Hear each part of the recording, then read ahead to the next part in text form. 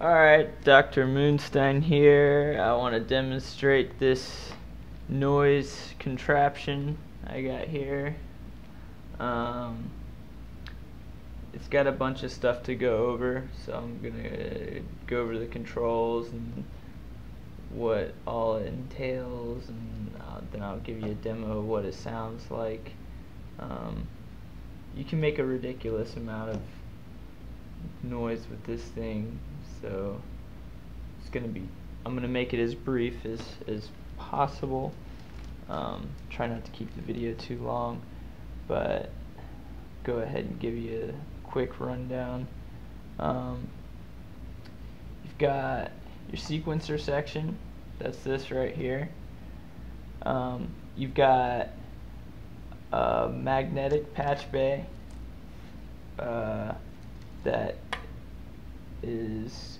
patches the control voltage of the sequencer to the synth section, that is a VCO and an LFO, and you can also sequence the different octave effects at the bottom here. Now these octave effects can be triggered momentary, push button for a little burst, or they can be sustained on. So the sequencer, when this switches on, will sequence through these different octaves, and this will change the pitch of the VCO and LFO itself. The black ones mess with the LFO and the yellow ones mess with the VCO, and this is kind of a subtle change in sound. It's not quite as defined as these. Some settings it's more defined than others. You're powered by a 9-volt DC negative tip power supply. You'll have to get one of these. I'm using a 1-spot. That's a 1500 milliamp power supply. You don't need a 1500 milliamp power supply. Like a Boss or anything, not anything, but basic, basic standard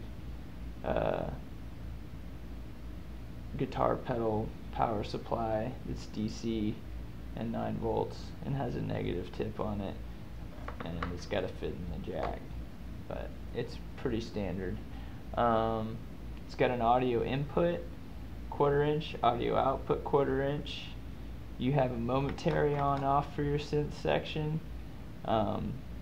This little toggle right here will sustain on your toggle section or your synth section, and I already told you have your momentary push buttons for your different octaves, and this toggle switch turns the sequencer in and out of your synth section.